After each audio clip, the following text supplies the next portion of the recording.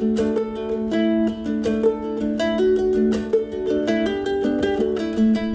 guys, what's going on? Welcome to this episode of Aussie English. Today I want to talk to you about reading.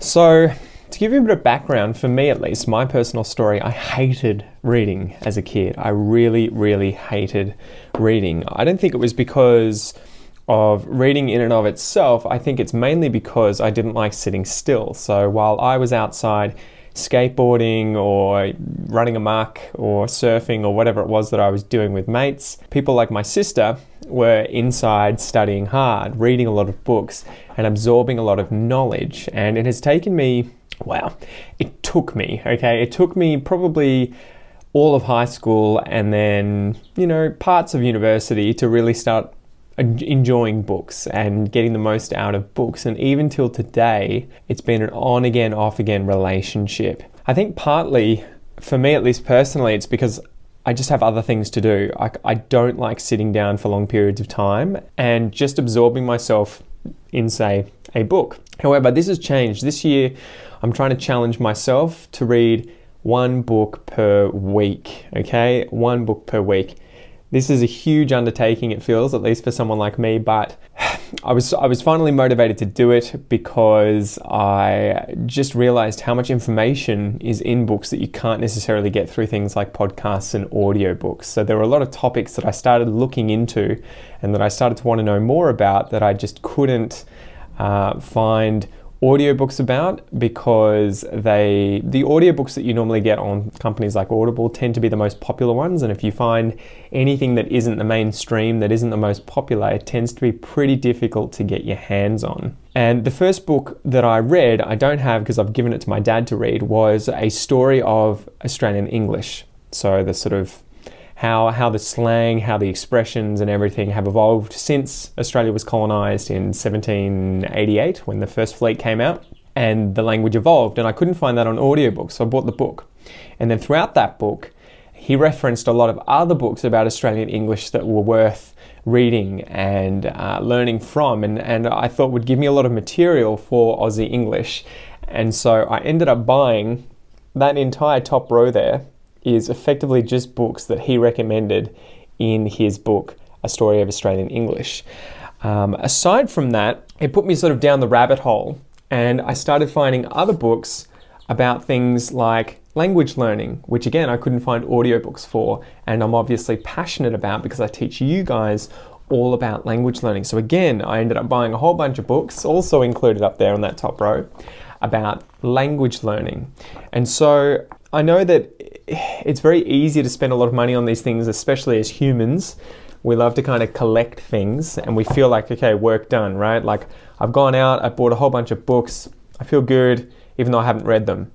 But now, after having done the easy part and getting these in the mail, I now have to put a lot of effort in and actually work my way through them. But okay, so what have I done? First, I started with something small because it's all about habit building, right? It's difficult to choose something really difficult if you're starting to try and build a habit to help develop that habit, to get that habit sort of ingrained. So I started going through smaller books, right, and reading these. And I just said to myself, I'm going to do a chapter a day. Okay, that's all I'm going to do. A chapter a day, however long that takes, I'll try and smash that out. I was watching a documentary last night, and I'm just going to get it up on the screen here so that I can remember it correctly, called Bookstores: How to Read More Books in the Golden Age of Content. And this was an amazing documentary. I'll link it below so you guys can go and check it out. But he effectively went around and showed all these beautiful bookstores, but also talked to some experts about reading more books and what he needs to do in order to read more books. And to go from someone, I think he said at the start, I read one book for pleasure a year on average, which was probably what I was sort of on the same page as, one book a year for pleasure. We'd still read them for work or for study or for, things that are related to making money because you have to do that.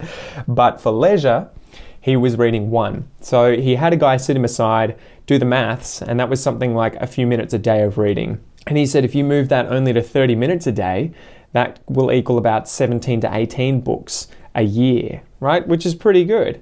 And so, yeah, he made the argument of just start with a small chunk of time, put that aside, and you'll be able to read a lot more. You'll be able to consume a lot more content like this before you know it, right? Those shelves will start filling up with books that you've read. And so I want to apply this. He also talked to another guy who spoke about habit building and the importance of starting small with something that is impossible not to do, right? So maybe you buy this new book by David Hunt. I'm about to interview this guy on the podcast, by the way. This is an amazing book.